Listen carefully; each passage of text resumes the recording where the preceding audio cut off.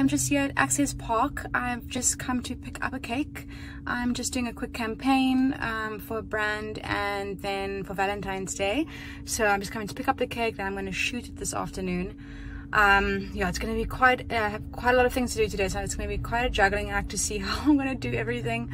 Yeah, I need to like go get the cake, then I need to go pick up my husband from the hairdresser, take him to work, go get some errands done, then get myself like looking somewhat photo ready in case I need to be in some of the photos. Yeah, so it's going to be a lot going on, but yeah, let's see how it goes.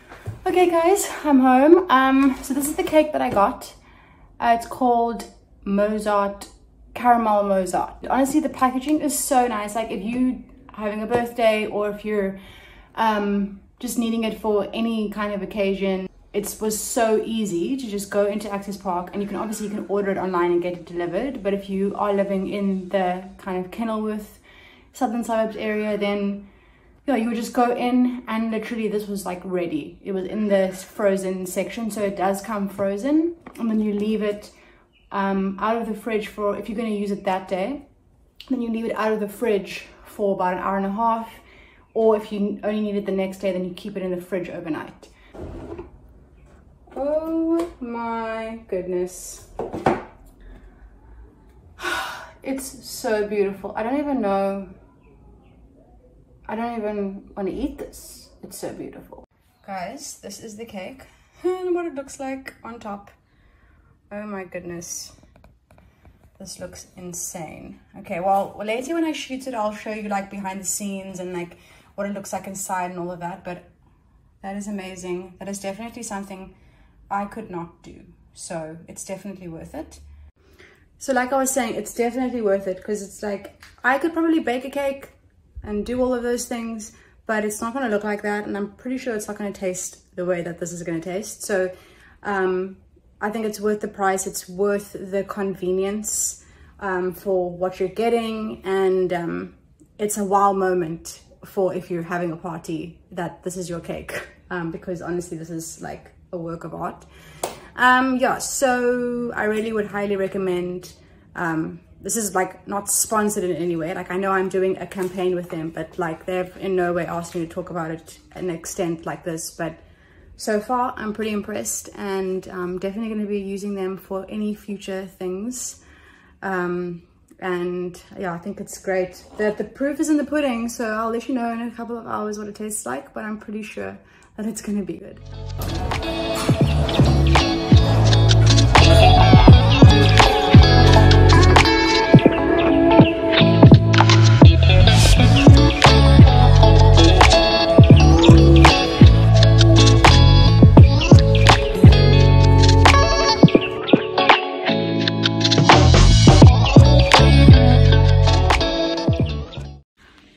Okay, so it's been a few hours since I last checked in. I was just at Canal Walk and got a few things that I needed there, and then I got my pants altered. I got some new pants, so I'm excited to show you those, but they were just a bit like big and long. I always have a long problem because I'm shorter. Yeah, and then now I'm at my friend's house and I'm gonna get ready to do the shoot. We're just gonna chat and do some work things before we do that, but then the shoot we'll do and set that up, and I'll maybe try and show you some behind the scenes of that, just to see how much would go into something as what seems simple as taking pictures of a cake is, but yeah, I'll check in with you guys just now. Okay, so I'm trying to style this shoot, the cake. Just so you can see behind the scenes, this is what it's looking like, but for the shoot we're wanting it to obviously just be like this and get like the creamy white rustic vibes, but yeah, I just thought I'd show you guys just a little bit of what's going to be happening and to get it looking to the final result.